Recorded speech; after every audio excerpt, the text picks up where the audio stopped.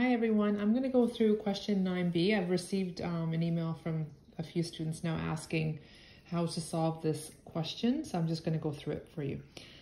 So it's asking you to simplify the expression and then replace x with -1 and y with 2, but you need to simplify it first. Question 9a, you just directly replace your x's and y's with those values without simplifying, and then what you're doing in Question B, you're simplifying first and then replacing it, and you're comparing your answer. So you should have the same answer for 9A and 9B.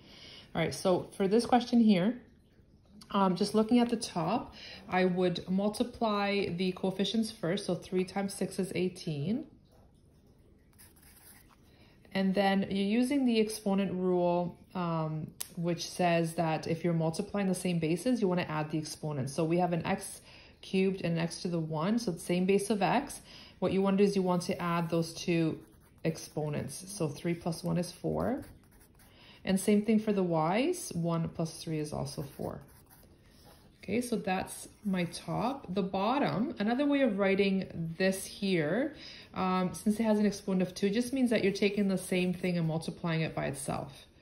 So -3xy multiplied by -3xy. Okay, it's just another way of writing it. Okay, so I'm just going to rewrite the top. So I'm not doing anything at this point to that portion. And then the bottom, so now I'm multiplying -3 times -3, which is 9. And I'm using the exponent rule on the x's again. All right, so which says same base, multiply or add the exponents. So 1 plus 1 is 2.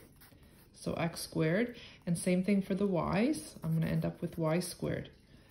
Okay, now I can divide the 18 by 9, which is 2, and I'm using the division rule, which says to subtract the exponents. So 4 minus 2 on the x's will give me squared, and for the y's, 4 minus 2 is also 2. So I'm left with 2x squared, y squared as my simplified version. Okay, now I can use this information here, replace the x and the y with the correct values, and let's see what we get. So 2, and then I'm going to put the x in a bracket, -1 squared, and instead of y, I'm going to put in a 2, and that also gets squared.